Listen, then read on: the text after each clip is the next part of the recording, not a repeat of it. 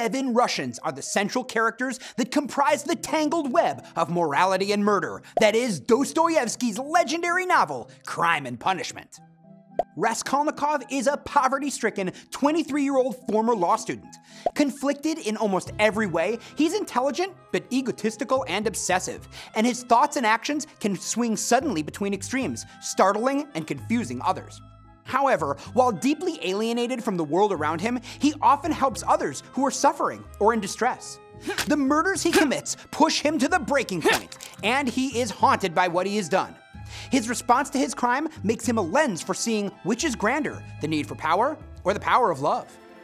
Sonia is 18 and forced into prostitution to support her alcoholic father, ill stepmother, and 3 young step-siblings. Although this forces her to live apart from her family and hurts her reputation, she endures without complaint.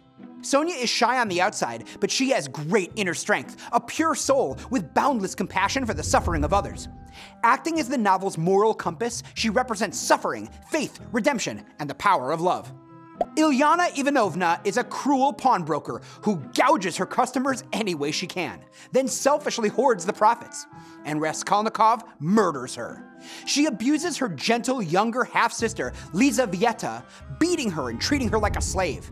She may wear 2 crosses and plan to leave her money to a monastery, but she is devoid of compassion, charity, or any true Christian ideals.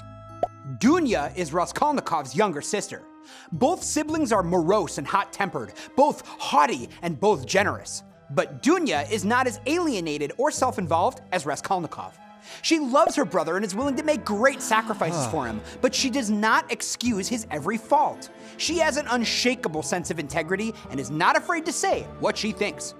Luzhin, also known as Pyotr Petrovich, cares far more about social appearances and money than deeper considerations like truth or love. He longs for a wife who is attractive and educated, but poor, so she will look up to or even worship him. Luzhin attempts to use his money and social position to control others, but his actions often give him away, revealing him as a manipulative liar. Razumikhin is a former college friend of Raskolnikov. In contrast to Raskolnikov's pessimistic view of existence, Razumikhin looks at life hopefully and constructively. Even when Raskolnikov pushes him away, he remains a loyal friend, caring for him at his lowest moments. He also steps in to watch over Raskolnikov's mother and sister when Raskolnikov cannot.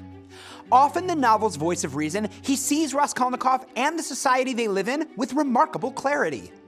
Svidrigailov is a repugnant 50-year-old former gambler and sexual predator who has spent time in prison for debts, and he's driven by his appetite for women and fast living.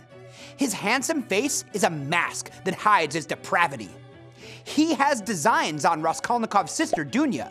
He's perceptive and charming, but also highly manipulative.